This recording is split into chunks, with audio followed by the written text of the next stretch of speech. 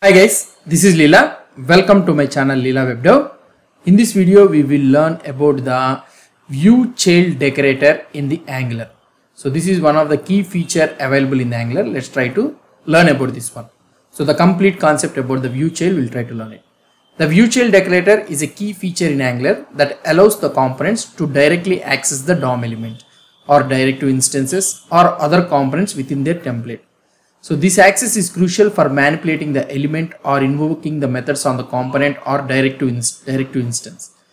So that is the main thing. So for example, let's say that if you are having any element, for example, in our HTML, so this is our element, right? So P element is there.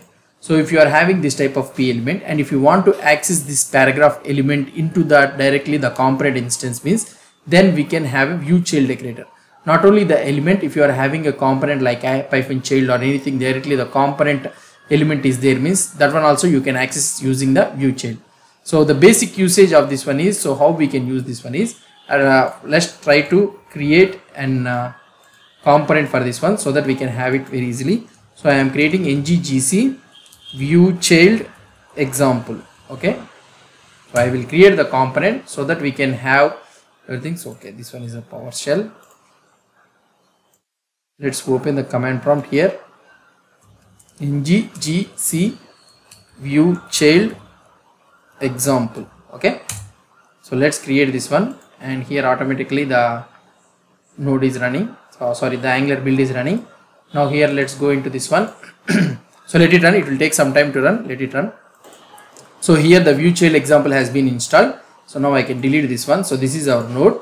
And now if you go to our app.component.ts HTML file, so this is our app.component.html file, and here I will comment out this one also, so that now here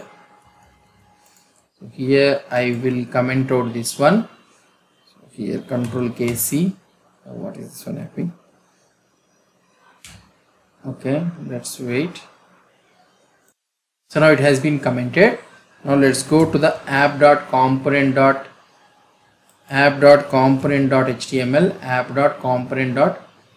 file. Okay, I have opened this TS file. So here I will be adding view child example component. So here also I have added, and let's go to the app.component.html file, and here I will use div, and here app-view-child example.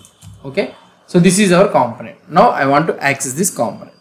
So now here let's go to our now there is no need for this one all.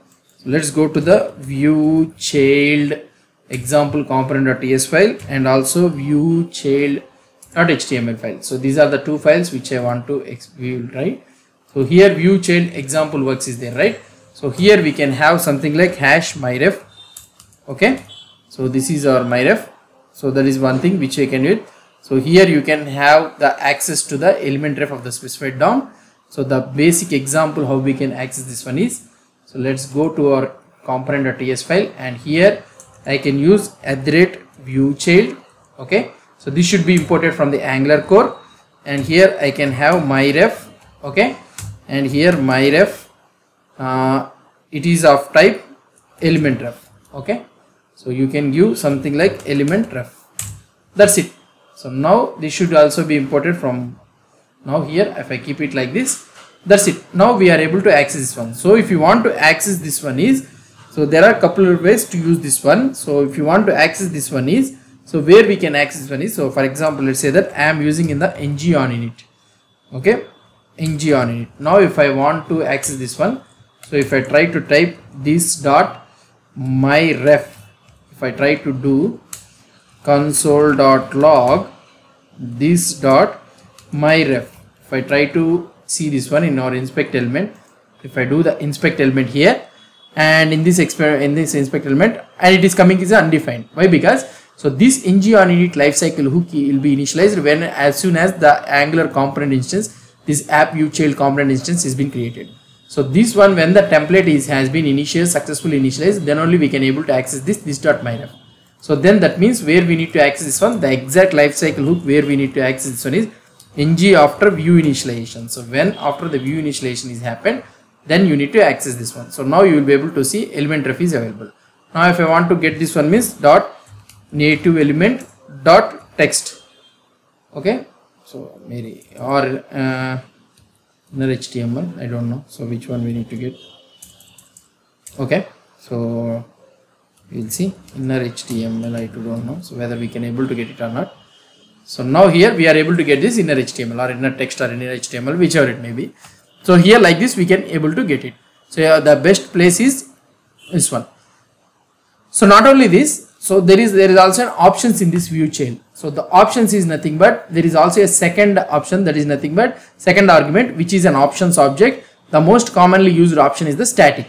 So here it should be static true or false. So here like this object, and in this one first one will be static true. So when you are trying to keep this one as a static true, you are telling to the Angular that this one is a static element, this is not conditionally rendered.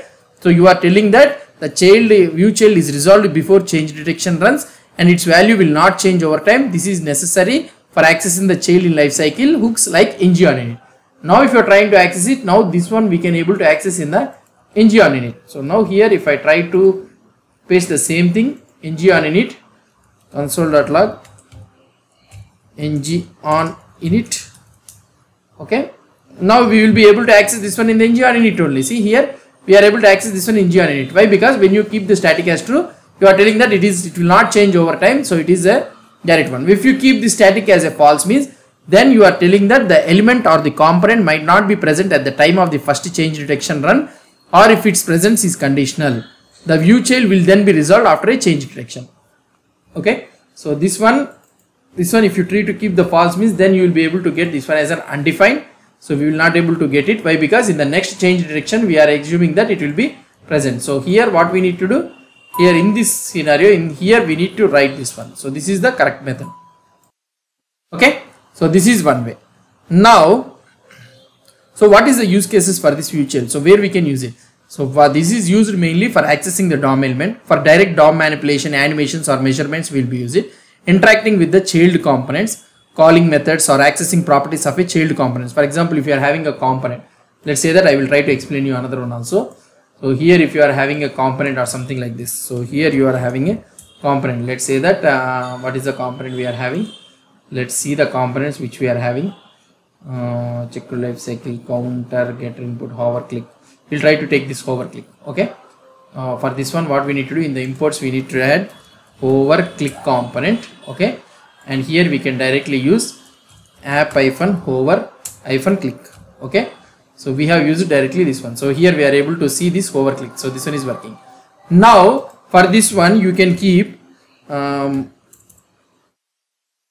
component. So I can add it like this for this component, and here in our TS file, so we can keep @viewchild. I will try to close this one. Yeah, @viewchild, and here I can take it something like this hover component, and here also I can write hover component, and this is of type hover component, hover click component. Okay, so like this you need to mention here this time this one is not an element ref, this one is an hover click element. Now if you try to see here, hover component. Now let's try to use this one, and here also you try to use it like this native element. Now here you will not have a native element and all those things. Why? Because that is not a normal HTML element. So here if you try to see, let's refresh this page. Now here you will be able to see this one as a component. So here you are having all the properties and all those things whichever is there in this one. So here you will be able to see. Now if you want to access this method, means you can directly able to access this one dot on mouse center.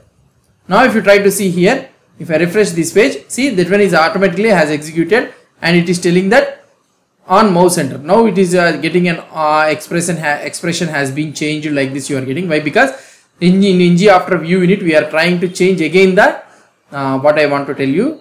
It is trying to change again the what I can say, the state data. So this one we will not use it when we are trying to change the state data. So that one is one of the important thing which you need to understand. We have already discussed in our previous video.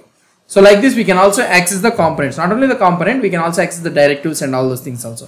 So by working with the directive, accessing an instance of a directive applied to an element also we can use it. So that is one thing. And we have learned about the static of this one also. So life cycle loop consideration. So the timing of the view child is available depends on the static option. So if the static is true means you can access the element or component on the ng on init. If the static is false means it becomes available in ng after view init or for components and directives. So that is one thing. So this is all the thing which I want to explain you. So that is all about this view child thing, and also we have another option also which I will try to discuss you in the next video with a simple example also I will try to show you, so that you will have a clear idea about this view child. What I will do is I will commit this entire code in a new branch, that is video-20. Okay, video-20. So whoever may be having doubts or anything, if they want to,